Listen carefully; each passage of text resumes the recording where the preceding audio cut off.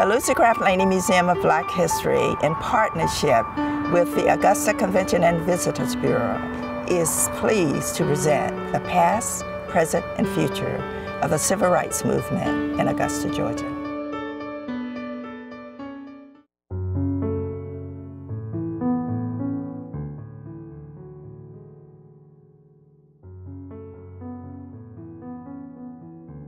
I got a call from Carrie Mays, who owned Mays Mortuary, asking me if I would come to the funeral home. She wanted me to look at a body.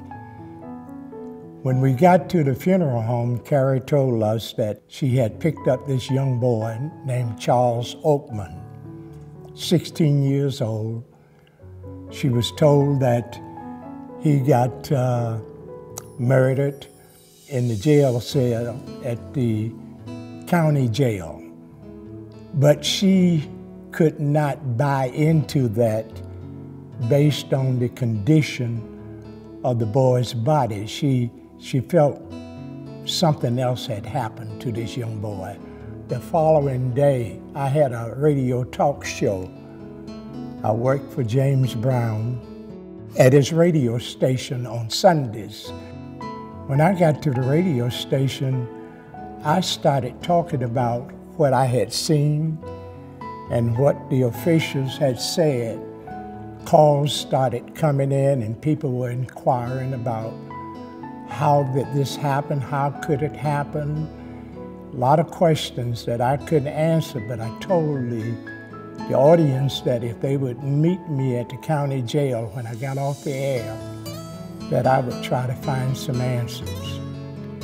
Well, when I got off the air and got down to the county jail, May Park was about 5 deep with people lying in the streets wanting answers. Sheriff Foots Atkins had called in all of his deputies to surround the jail.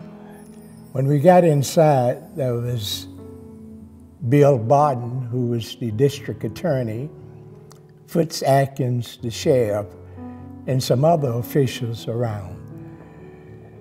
We inquired about this boy's death, and they told us that the inmates killed him. He fell off the bunk. The same thing they had told Carrie Mays that had happened to Charles Oakman.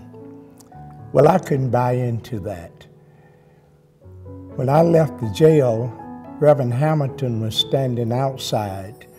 Reverend Hamilton was the pastor of Tabernacle Baptist Church at the time. He invited us to come to his church that night, which was Sunday night, and have a rally. We went to Tabernacle. I got up and told what little I knew about the situation. Other people got up and spoke, and it was determined that the following day, which was Monday, that I would go and meet with Mackie Maharan, who was the chairman of the county commission, and try to resolve the jail issue of putting juveniles in the jail with adults. Well, I met with Mackie Maharan up on the 9th floor of the municipal building. In the room with us was Lieutenant Tommy Owes, who was a black officer on the Augusta Police Department. Tommy Owes was keeping vigil of the crowd below the courthouse. The crowd was gathering outside and swelling, getting larger. And Tommy kept reminding us of the increase of the crowd outside. And sure enough, right after then, someone climbed the flagpole and snatched the American flag and also the Georgia flag down.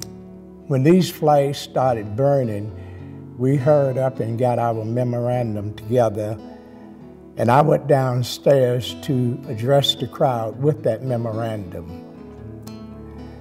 By the time I got downstairs, the crowd was worked up pretty good. I started to read what we had written, but the crowd was in no mood to listen to anything I was saying. So the crowd moved from the courthouse and began to move in different directions.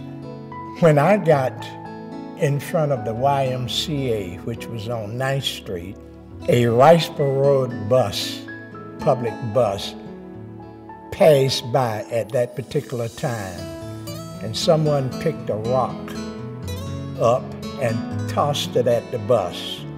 And from that one rock throw, other people picked up rocks that were in the crowd going back to 9th and Greenwich Street, which had been suggested by Reverend Sims, where we would have a rally there. When we got to Miller and 9th Street, the rocks started throwing, and from that point on, by the time we got to 9th and Greenwich Streets, everybody was just about participating. Everybody that was in the crowd moving from the courthouse. A lot of resources were lost. Stores in the black community got burned down. Blacks burned down stores that served them. Of course, when you're rioting, you're not sensible at all at that time. I don't know why people think so hard of rioters, because they're out of control.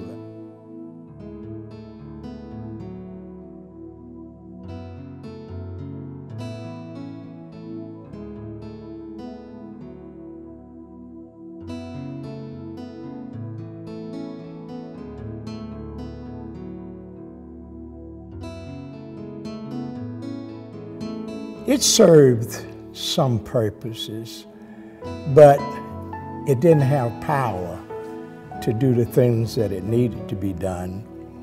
And a lot of issues got swept under the rug. A lot of issues didn't get heard because they were not politically correct.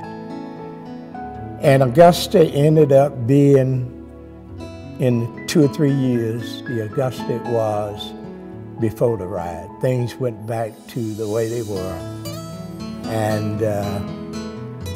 and stayed that way for a long time. For more information about our Black heritage and to see our interactive map on Black history locations in Augusta, Georgia, visit our website, LucyGraffLaneyMuseum.com.